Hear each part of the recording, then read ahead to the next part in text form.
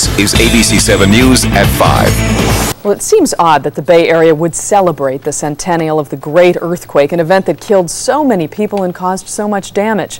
But there is plenty planned, beginning tonight and running through tomorrow. ABC 7's Wayne Friedman reports.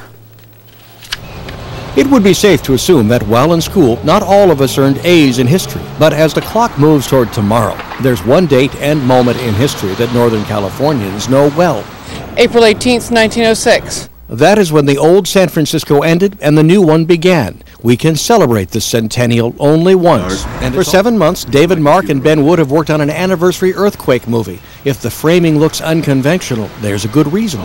They intend to project that image onto two sides of Coit Tower, not just tonight, but tomorrow night, turning much of the city into a giant movie theater. It was the fire department that prompted Lily Coit to build this tower. Here at the Coit Tower, getting ready for my projection that we're doing on the 18th of April, the 100th anniversary of the 1906 earthquake.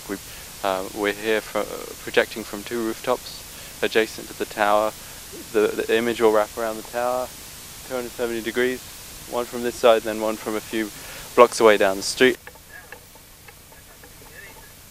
You can see it from a mile away. There were people last night coming from Columbus and across the Columbus Boulevard who saw it, and they wanted to come up and see what was going on. You can't see it very clearly, but once you get to the tower you can see the images, and then from a couple of blocks away it seems the best vantage point is down here. The way this intersection here, Union Street, and so also you're able to stand at the tower from the, I think, south side looking towards the north, and you see a clear image on one side, and then you turn around and the image partially wraps on this side of the tower where the statue of Columbus is. This is the second day of the projection, the final day of the projection. We're here projecting from two rooftops adjacent to the tower. The image will wrap around the tower 270 degrees, one from this side and then one from a few blocks away down the street, a couple of blocks away. We previously projected 2 years ago on the 4th of July project about contemporary Ohlone people, and this project was inspired by that and the fact that there will be many events around San Francisco related to the 100th anniversary of the quake.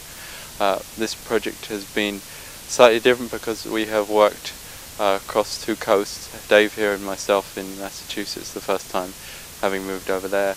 I've been recording firefighters in Massachusetts and including images from the Library of Congress. This projection is slightly different. Than the imagery is more abstract than the previous projection,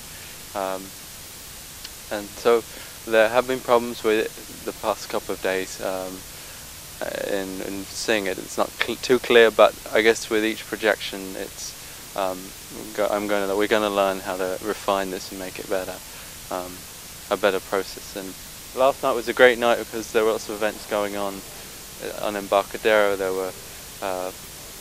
was some kind of laser show which projected out of the back of the tower, and it made the projection look much better because it looked like I had done that. Wait a second.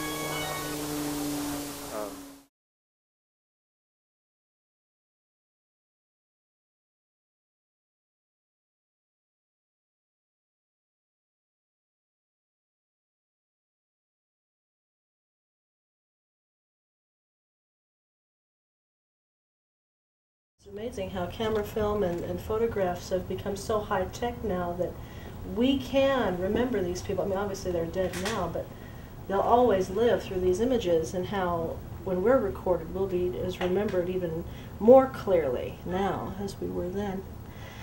And it's so historical. I won't be here in 100 years, but my images will be, just as they're not here, but we can remember them. I don't know, I find it touching. It makes me realize how I'm a native Californian and how it's a part of my heritage here. And I don't know, I find it incredibly moving and touching, and I feel like I'm a part of something